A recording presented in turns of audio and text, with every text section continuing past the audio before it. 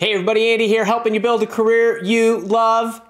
Today we're going to talk about how to thrive in 2022. If you are here with me live, get in the chat, say hi, let me know where you're from, let me know what you do, what you need. Put some question marks in front of your questions. If you're in one of my programs, tell me with a hashtag. And while you're here, make sure to subscribe. Do it right now, don't forget, because I hate it when you miss my new videos every week, plus live office hours Thursdays like this. So, whether you're here with me live or watching on the recording, great to have you. We're going to talk about some things that I think we need to be committed to. 3 things in particular for 2022. And I wanted to have this talk. It's January when we're doing this live. Maybe you're watching this sometime throughout the year on the recording. But never has there been more opportunity for you to do the things that you love, for you to set big goals and accomplish them. There's never been more tools available to you, more opportunities, more coaches like me to tell you how to do it. But it's one of those psych kind of things, right? The opportunity is there. And I believe what I just said, that there's never been more opportunity, but I also believe that it's never been more difficult to actually accomplish what you want. Why? Because we live in a distracted world. You are constantly being bombarded by things that don't truly matter to you, and you have not disciplined yourself, most people that is, to block those out, to avoid them, to get dial directed and never let anything in that's going to set them off their path. So I'm going to talk to you today about that. And every year I kind of have a theme for the year. I have a theme for the quarter, I have a theme for the month, I have a theme for the week, and I have a theme for my day. I'm not going to take you through all that, but I want to give you a little peek into my world and how I think about making sure that I'm accomplishing my goals and what I actually do to stay committed to them. And then I'm going to teach you some different ways to look at these commitments to give you a better chance of being successful. And what am I talking about here? The 3 things, I'm going to come right out with them, because the beauty isn't in the 3 things I'm going to tell you. The beauty is in your ability to actually execute them. But I believe you need to be committed to your goals, like your big honking goals. I think you need to be committed to your learning, and I think you need to be committed to your discipline. And those all work together in order to help you achieve your goals, accomplish your dreams, and do what it is that you want. So I want to break this down for you, what I do. Now, when I talked about, each kind of month has a theme, well, it's January. So I've been spending a lot of time talking to you about your goals. And I helped you with some skill building stuff a week or 2 ago. I helped you with goal setting stuff. I shared my Ironman triathlon journey with you a week or 2 ago, and actually earlier in the year as well. So this month is about that, and next month is going to be about something else, and the following month will be about something else. March will be about addressing your stress levels and your production, because it tends to be a burnout month for people. That's what I'm talking about when I have a theme for you, but I think we need to have these themes for ourselves. So I want to talk about that, and with your goals, I think the one thing that's really difficult with goals is that we don't dream big enough. I've told you this before. I believe that I laugh because when I coach people and we talk about their routines and their daily routines and their to-do lists and things that I hate and all that other stuff, and I look and I say, your to-do list for today is so long. You think you can accomplish all these things in a day, but over the course of your lifetime, you don't believe you can start your own business, write that book, do whatever it might be, on TV, shoot a pilot, whatever it is. So I want to talk to you today about how I drill things in to make that happen. And I want to start with the goals, just a minute here, just to get us set. But I do believe you need to be committed to your goals. And a big part of being committed to your goals is identifying to you what truly matters, and never, ever let that be at the mercy of something that doesn't. And I'm going to tell you some stories today about how these little intrusions happen in my life, and I'm sure there's an analogy for yours. But deciding what truly matters. So for me, there's only a few things that really matter. There's my family and my really, really core relationships. There's my health, but everything that I do that feeds that health. So I mentioned the triathlons that I do. that feeds my health, my diet or things of that nature, meditation, mind, body, and spirit. And then there's my work. You all are a huge part of my life, and I'm dedicated to that. Those are the only three things that matter to me. I have plenty of time every single day to focus on all of them. I do. Because, why? Because I decided what mattered to me, and I didn't let anything be at the never let any of those things be at the mercy of something that's not. And you have to do it on a macro level and a micro level. But once you decide what truly matters to you, what I don't think a lot of people do is they don't actually take the right first step, which is actually subtracting other things from their life to make sure that their goals are going to be met, and they have created space and time to work on their goals, because they haven't what I call simplify and sacrifice. So you decide what matters to you. You subtract out first, and then what you do is you add routines into your day, into your life, the way you go about your day, the way you go about your life, that actually enables you. Once you've created that space, now it creates time for you to work on the things that matter to you.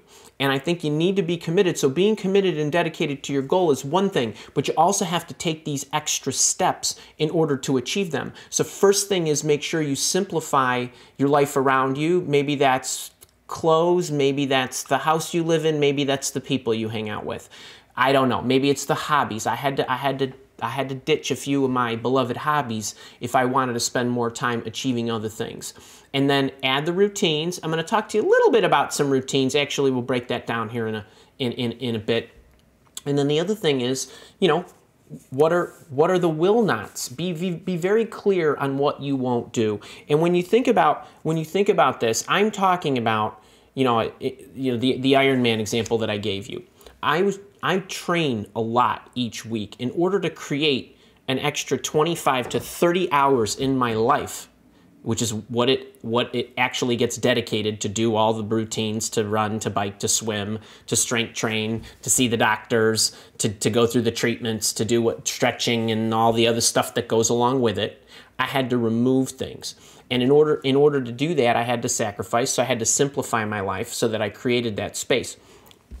So when you think about that, you want to go on that diet. Simplify the things you eat. Put the routine in place to go to the grocery store on Sunday and Wednesday, or Saturday and Wednesday, or like us, I think we go on Saturday and Thursday, or when I say we, I mean my wife. So, and will nots, right? On the grocery list, the will not section should be potato chips and the other things that I love so much. But that's what I'm talking about. That's just a little personal example, but this happens for businesses. So you all that run companies and teams and things of that nature, does your company actually have its goals in order?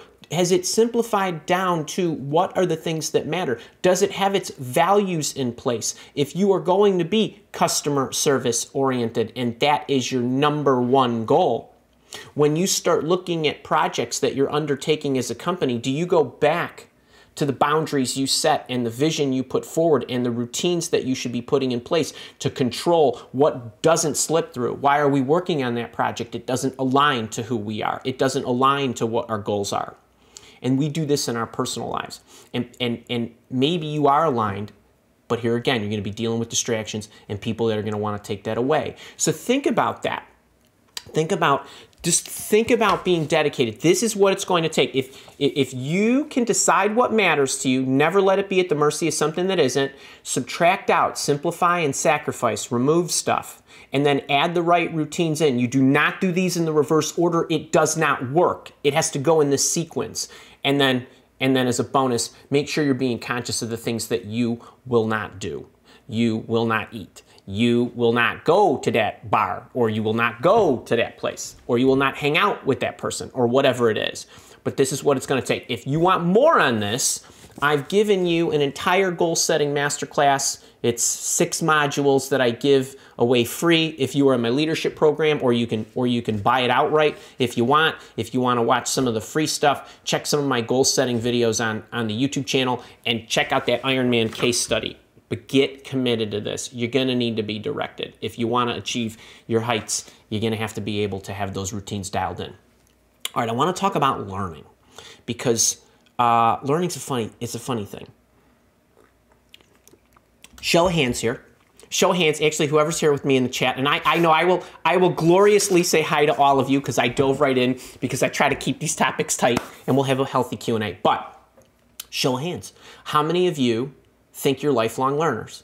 Right? Can just go right in the chat. Tell me. I hear that a lot. Andy, I'm a lifelong learner. And when I ask people, well, how do you learn? What do you do?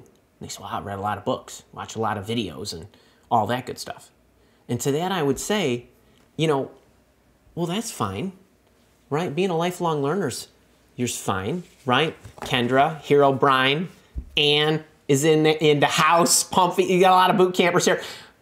But wait, and this is not to poo-poo anything or anybody. But now I want you to be dead honest with yourself, okay? This might sting a little, what I'm going to say. All you guys coming in, Jeff, Grace, John, LaShawn. Oh my God, you guys are awesome. Geraldine, great to see you. Thanks for staying up late. Okay, now, those 50 books you read last year, what'd you do with that knowledge? Have you applied it? Are you better for it? Do you just know what it is? Right? All those nonfiction books you read, all those how-to videos you watched, what happened as a result of what you learned? So learning is fine. Yes, that's step one. And you know what? Applying what you learn is step two. And that's a bit better. But learning and applying what you learn for the benefit of others is the ultimate. This is what helps. This is what helps the world. This is what makes the world a better place. I want you to think about this. All those books you read, could you have essentially, all those nonfiction books, could you just been reading a novel? Is it entertainment? That's okay too. Nothing wrong with that. I'm talking about achieving your goals here today. All right? So yes, but what did you do with that? Yes, some of you did. Some of you read and applied it. I get that. But I'm asking you, just think about that. Just because you're reading the marketing book doesn't mean you're doing something with the marketing knowledge. And this, I'm gonna talk here for a few minutes about how I want you to think so that you go from here to here damn quickly. Okay? So I don't want you to just learn. I don't want you to just apply what you're learning. I want you to apply what you're learning for the benefit of others or the benefit of your team or the benefit of your company or something bigger than you. Okay? All right. So when I think about, you know, how I learn, I'll call these the ABCs and Ds of Andy's learning. I think in terms, this is how I think about learning. All right? These four things. There's the specifics of what I need to learn. There is the underlying skill sets that enable me to do the specifics. What do you often hear me call these? These are like the hard skills. These are like the capabilities. You might hear me call them that, or abilities. Tools that actually enable my ability to do this. Okay? I sell products. I sell training products and coaching services. YouTube is a tool, right? I have to learn YouTube. Okay, kind of thing. And then there's the vehicles that I use to learn. All right, so what are we talking about here? Think about these four things because this is the fastest route to the application of what you're learning.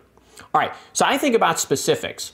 I have to learn how to build a training product, which means I have to learn how to set up a teaching course. Well, if I wanted to learn, what would I need to know and what are the steps, and I'm going to have to convince them that I need them to do it this way because they're not going to believe me, or I'm going to have to retrofit all the bad advice they're getting. And so I have to know how to do all that. Okay, so there's products and tools that I have to learn, but there's really like the coursework, the framework, and so on. That's what I'm talking about, specifics. I have to sell stuff, right? That's something I have to learn. Okay, now the underlying skill set. So what would that be in my analogy? Well, I have to know how to market. Marketing principles. Well, how do people buy stuff? Well, you have to show them how their lives are going to be transformed. Okay, how do I do that? Well, I could talk it to them. I could take my shirt off and flex if I'm selling, you know, health services and, you know, into gym trainer services, something like that, be a billboard, right? Or what is it that I have? Well, marketing is also building a relationship with them, like copywriting skills, and I have to learn how to write and those kind of things. These are skill sets, right? Let's think about that. Then there's the tool. Well, I have the email system that Kara knows how to use and you don't want me anywhere near, but it's a tool, right? I got to learn that. And then how do I learn? Well, the vehicles might be what? Training courses I could take, videos I could watch, books I could read, right? Going back to that analogy. Could be any number of things. Could be friends that I talk to, could be coaches and mentors and people like that. So when you think in these terms, that helps you break down and group the way you need to learn things. Now, I gave you, if you were here with me on January 13th, and if you were my premium member on the 14th too, a whole skill building pyramid in my leadership program of how I think through the growth of me long-term, being dedicated to that, sequencing the right skill sets to become a visionary, to go from being a producer to a better communicator to an influencer, right? To being able to direct and manage teams and people all the way up to being a visionary. And there's a way to go about this. And how to get there the fastest is thinking in these terms. This is step one, okay? To know your inventory. But then people get confused and they say, well, I want to read this new book that came out. Well, every day new books come out. But just because a favorite author of mine has a book that's being released on a given day doesn't mean I'm going to go and I'm going to buy it. Why? For the same reason that as an executive recruiter, when I would help a client find somebody that they were looking for, a chief marketing officer, a head of sales, a technologist or whatever, and I would get all these emails from people that were sending me their resume who were out of work or hated their job and said, hey, I got your name and I hear you're a great executive recruiter and I'm wondering if we could take some time to talk to each other. And I would say, nothing, because I'm being directed by my clients and their needs. And then the people would say, well, don't you need to fill your database up with people so that when a client comes to you and they want somebody, then you have people ready?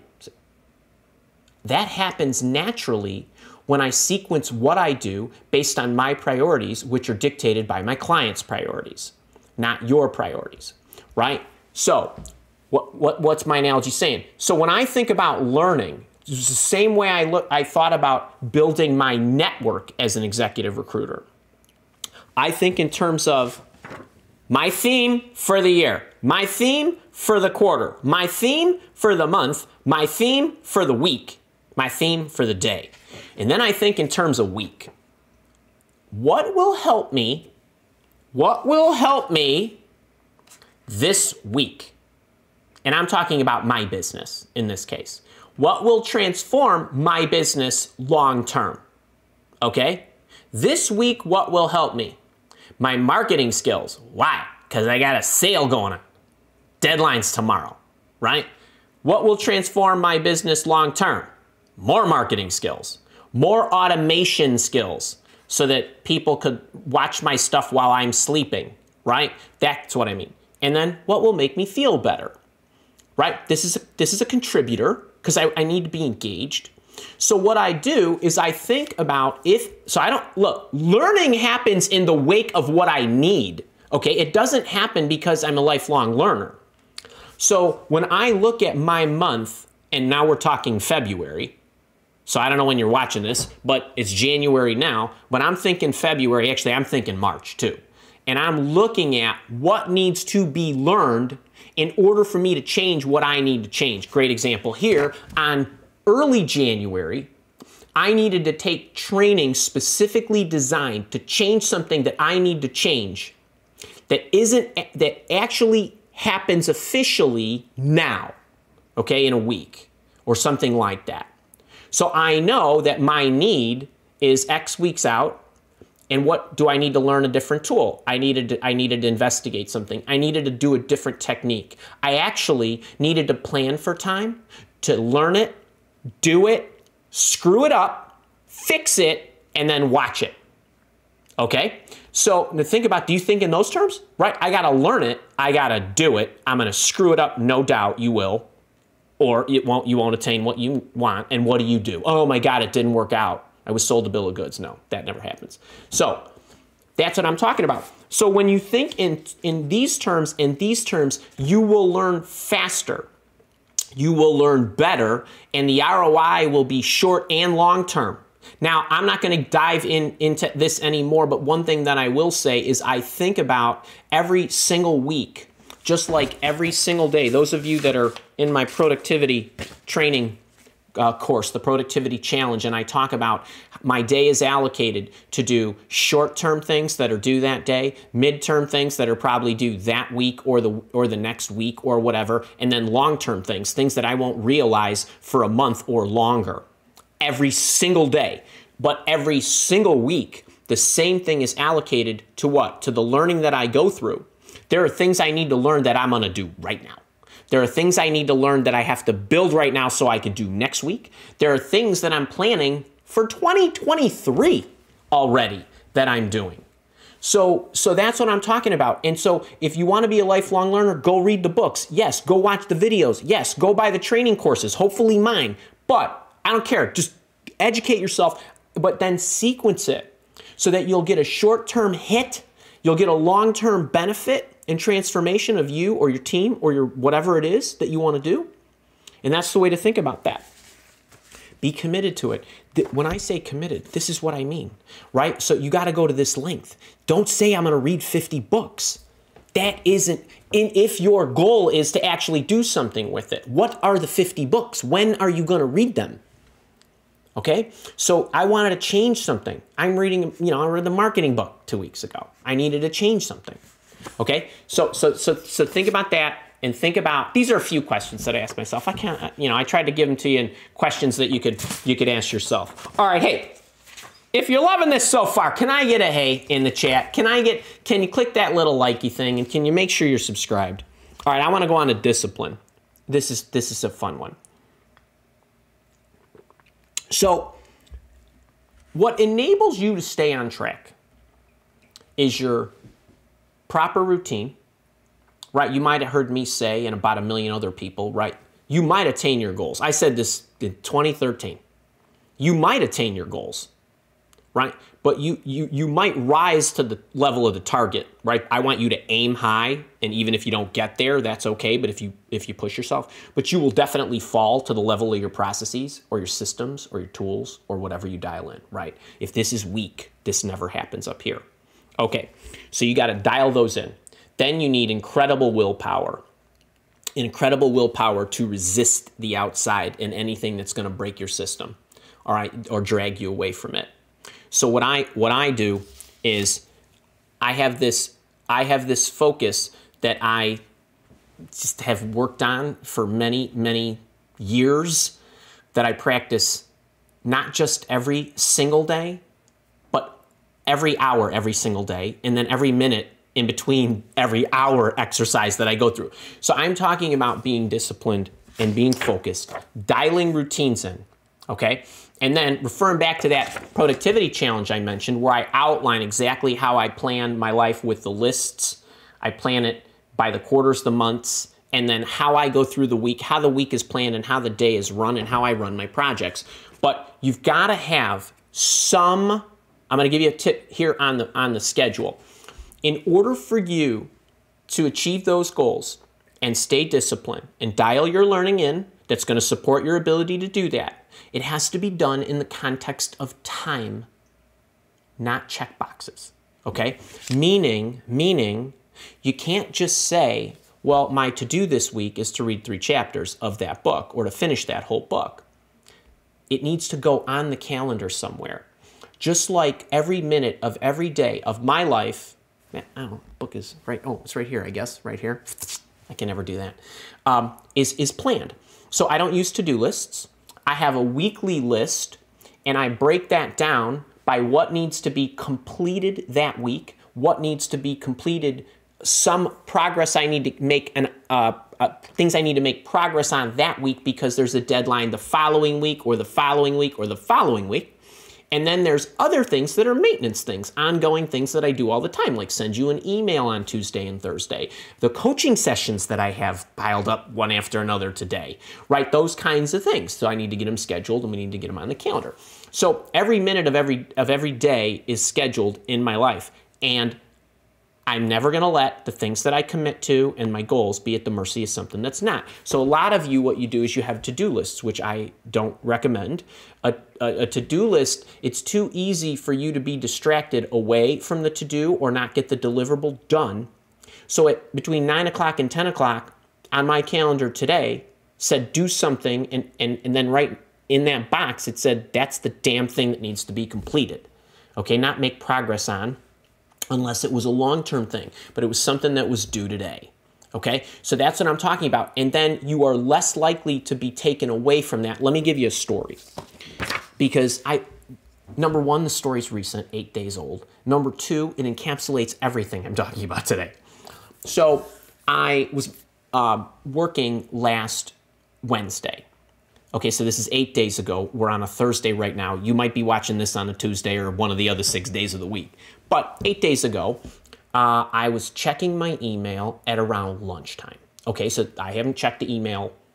I didn't check the email from 5 in the morning till what was about noon. And about an hour before that, coincidentally, this producer from a national cable news station, a legit station, they'd sit there right next to CNN on my Comcast cable guide, and he said, hi, Andy. I gave me his name. He said, I'm a producer. I'm doing a segment on, I want to get your thoughts on, because of this hyperinflation, I want to get your thoughts on how people can negotiate a raise at work. Would you be willing to have a call with me so I could get your thoughts? And this is what they do. They want to talk to you if they don't know you. And they want to basically see what you got to say. And if you can walk and chew gum at the same time, and we'll put you on the show. So I got back to him an hour later, and I said, hey, great to thank you. First off, it's wonderful to be asked. Thank you. I looked him up because I wanted to make sure that he was legit, because I get a lot of scams. And he was, and he actually used to work for a news station where I actually did some morning show visits with them about job stuff. And I made reference. I said, hey, I noticed you worked over at such and such in the Weigel family and this and that, and I used to be on this show. And I would be happy to talk to you and help you if I can. Can you please tell me how much time you need? Because I know how these guys work. They want it right away. That was it. Please tell me how much time you need, and I will see what I can do. So I went about my day, and I got back to my email at 7:30 that night. Okay, so he gets back to me I don't know, 45 minutes later, and apologizes for taking so long to get back to me and says, can we hop on a call in 15 minutes? But I didn't see that email. Then a half an hour after that email, he said, can we push it till 4 o'clock? And I'll talk to you then. What's your cell? I didn't see that email. And then 7:30 rolled around, and I got his emails, and I replied to him, and I said, thank you so much. I wish my schedule was that flexible. I would be happy to help you if you let me know how much time you need, and I can already see how urgent this is for you. My schedule books weeks out in advance. So I can try to get something on our calendar for next week if you let me know how much time you need. If that's too far out, that's okay. And I'll, see you later. And so my point to this story, and it's not done yet, but I am dialed up based on what I committed to, what I need. And you might be thinking, well, Andy, isn't that a great opportunity? Won't you get national visibility for whatever? But we live in such a distracted world, and to really laugh, when I went on and I turned the station on, and there's two people talking, and at the bottom of the thing is the ticker, is the news. Above that is the stock prices, and I think they might have had a third one. And I'm thinking to myself, if I went on this station, how would anybody be able to pay attention to me with all the stuff going on in their face? Right? And this is the world that we live in. But what's really funny about this story, and what I'm really trying to convey to you by dialing in your big and long-term goals, is that he was asking me about the changes I would make to negotiating a raise because we are in a situation of hyperinflation and prices are rising. But how disappointed would he have been when I would have said, well, actually, I have the same techniques, because whether the market's going up or the market's going down or the market is flat, for you to maximize your raise or your new salary or whatever it might be at any moment in time has absolutely nothing to do with the circumstances. Yeah, it might be easier for you to get a raise where salaries are rising like they are now, but can you imagine how big that raise would be if you just did what I told you? And if the market was falling, how much better off you'd be if you used the same principles. Don't confuse changing circumstances with changing long-term environment. The environment might look a little different. And you will never be a product of your circumstances. You're always going to be a product of your choices. You'll never be a product of your circumstances. It will always be about your tactics. You will never be a product of your circumstances as much as you are your mindset and your attitude. And you might be thinking, well, isn't that a great opportunity? Well, yeah, but another one will come along. And if one doesn't, then I'll manufacture one some way if that was important to me, on my schedule, on my time, when it fits in my goals. So we're all so worried about trying to find the next biggest, best thing. We're all so worried about missing out. I got news for you. There'll be another TikTok. And I can't package up what I need to share with you in 15 seconds. It'll never work. You need more information. Okay, so it's more important for me to take the slow route, to go bigger. So that's what I'm trying to impress upon you guys is don't get distracted by all these things that are coming around. The marketing tactics will never change. If I have to shoot a video, I still have to give you the same messages. If I write you an email, I still have to give you the same messages. The salesman that walked door to door still had to show you how much better that vacuum cleaner was, right? Or what it's going to do or how it's going to make your carpet look. Right, so stay dialed in to what you need and don't get distracted by the outside. But in order to do that, you need to be dialed in on your days. And if you're not committed to your goals and you're not committed to learning to learn what you need to do to achieve those goals, and you have not set up an infrastructure for yourself where you are so disciplined that you will have unwavering focus when it comes to that, you're not going to get anywhere. It's getting harder. Opportunities, there's lots of them. They're just a lot harder to achieve these days. All right, so that's my theme. That's what I'm going to be committed to for 2022. It's the way I operate my life, but it is becoming especially important. And when things change, you're going to have to do more practice. All right, so I hope you enjoyed that.